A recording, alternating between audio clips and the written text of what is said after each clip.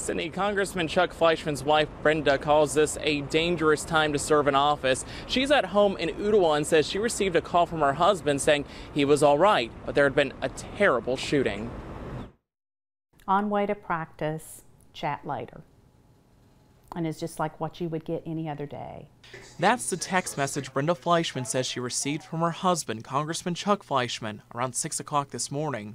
Just an hour later, she got a terrifying phone call that there had been a shooting at her husband's baseball practice in Alexandria, Virginia. The congressman described it as chaos. One of the 5 people shot was their friend, Congressman Steve Scalise, a Republican from Louisiana. I was so thankful just to hear his voice and just to hear that he was okay. Being more than 500 miles away, Fleischmann says it was tough to process what her husband was telling her. She called friends and family members to let them know he was all right.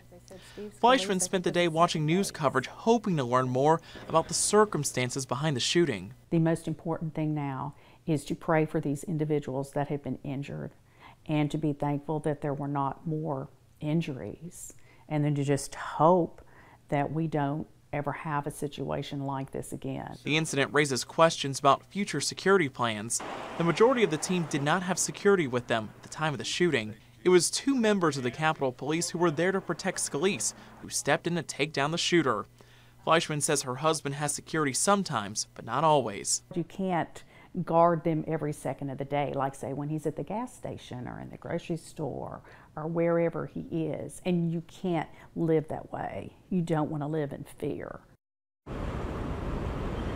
We're told the congressional baseball game is still on for tomorrow. The congressman's wife tells me her husband is expected to play.